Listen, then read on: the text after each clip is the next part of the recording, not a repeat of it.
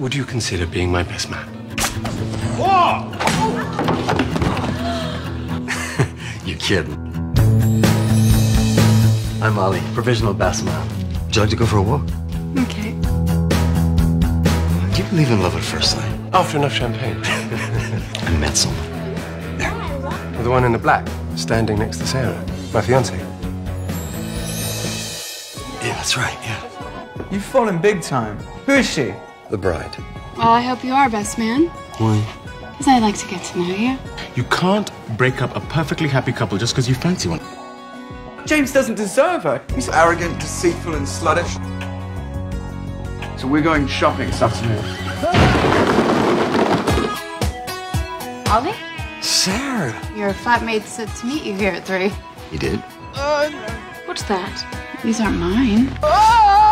Someone on the tube you've never met before kissed your collar and sprayed perfume on you. Yes. Are you having an affair? James is a shagaholic. I just couldn't catch him on the job. I'm having a lot of doubts right now about my whole wedding. James loves Sarah, and I'm his best man. If you're in love with her, and I know you are, then all I've done is given her space to see how fantastic you are. Are you okay? You've warm hands. Thank you.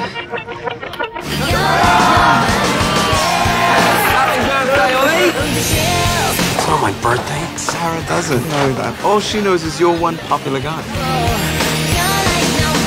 You see why James asked you to be best man. You're easy to be with. Sarah can't marry James. I love her. You've got to help me, Murray. I'll do it. Oh, it's my heart.